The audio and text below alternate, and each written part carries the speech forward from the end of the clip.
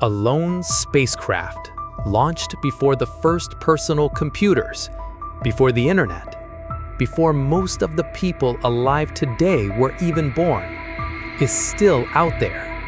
Not just orbiting a planet, not just drifting through the solar system, but sailing in the dark ocean between the stars, farther than any human-made object has ever gone. It's been traveling for nearly half a century, carrying technology older than a cassette player, yet it still whispers back to us across billions of miles. And now, it has sent home something no one expected. A discovery so strange, it has scientists rewriting what we thought we knew about the edge of our solar system and what lies beyond. This is the story of Voyager 1, the farthest traveler in human history, and the message it just sent from the deep. The year was 1977. NASA was preparing for a mission unlike anything attempted before.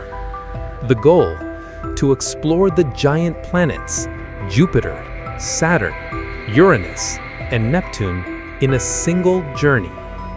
It was possible thanks to a rare cosmic alignment discovered by Gary Flandreau at NASA's Jet Propulsion Laboratory. Using nothing more than a pencil, paper, and a slide rule, he realized that in the late 1970s and early 1980s, the four gas giants would line up in such a way that a spacecraft could use each planet's gravity as a slingshot to reach the next. This gravity assist would cut a 30-year trip to Neptune down to just 12 years. But there was a catch. This alignment happens only once every 176 years. Miss it, and the chance would be gone for generations. NASA didn't hesitate. In the summer of 1977, just 15 days apart, they launched Voyager 1 and Voyager 2, twin spacecraft built to take advantage of this once-in-a-lifetime window.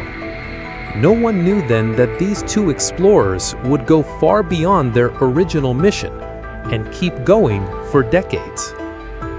Voyager 1's primary mission was supposed to last just 4 years. In that time, it would visit Jupiter and Saturn, sending back close-up images and data that would change our understanding of these worlds forever. It revealed Jupiter's moons as active, dynamic worlds, with Io's erupting volcanoes and Europa's icy crust hiding a possible ocean beneath.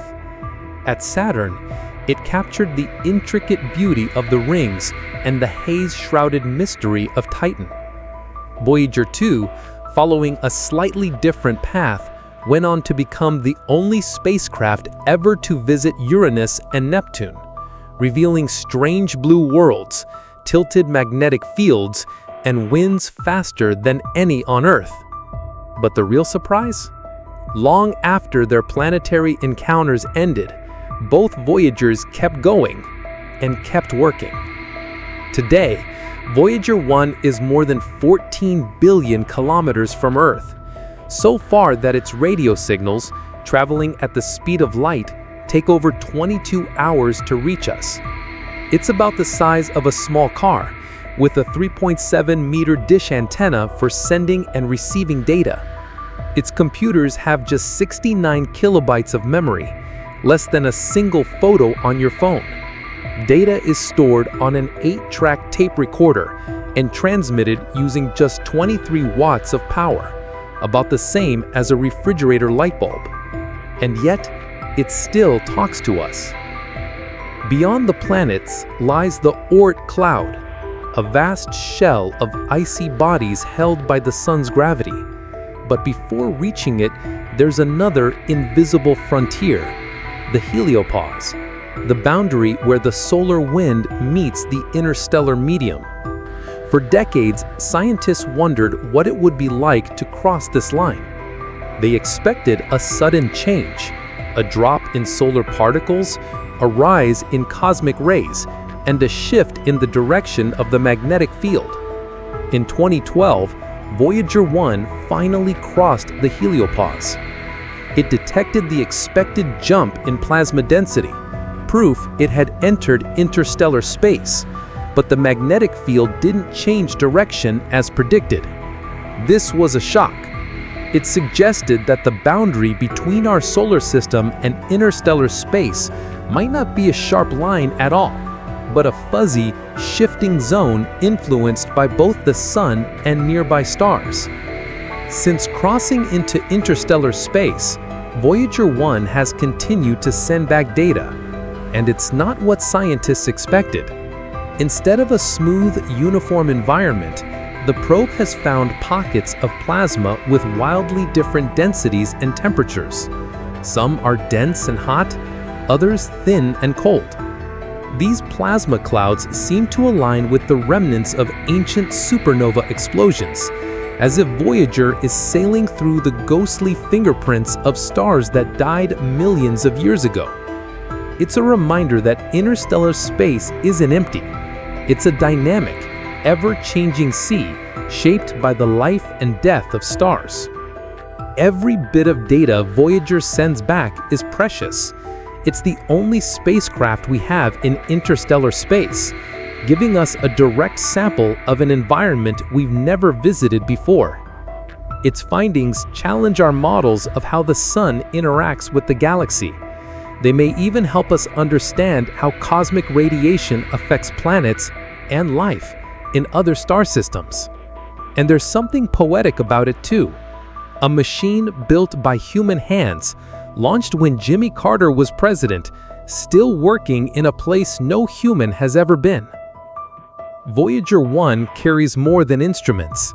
Bolted to its side is the Golden Record, a gold-plated copper disc containing sounds and images from Earth, greetings in 55 languages, music from Bach to Chuck Berry, the sound of waves and wind, and images of life on our planet.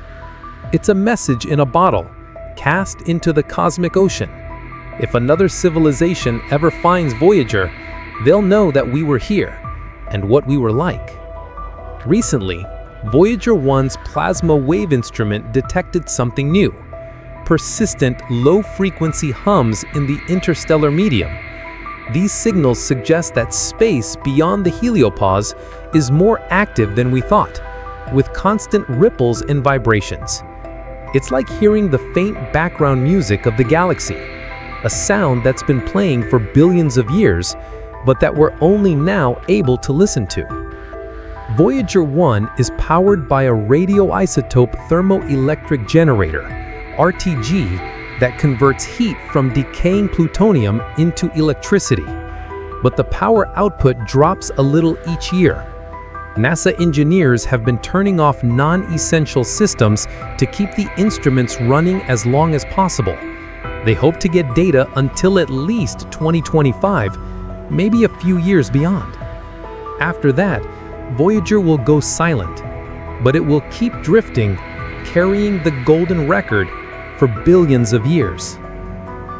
Voyager 1's journey is more than a triumph of engineering.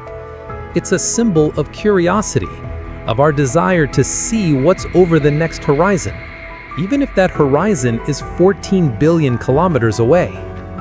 It's also a humbling reminder of our place in the universe. From Voyager's perspective, Earth is just a pale blue dot, a fragile world in a vast dark sea.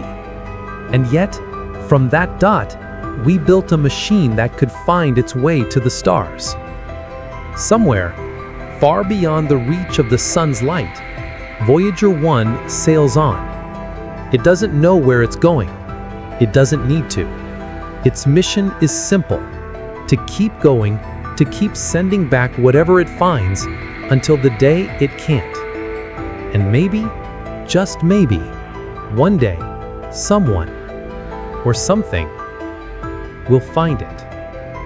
And they'll know that once there was a species here that looked up at the night sky and decided to go.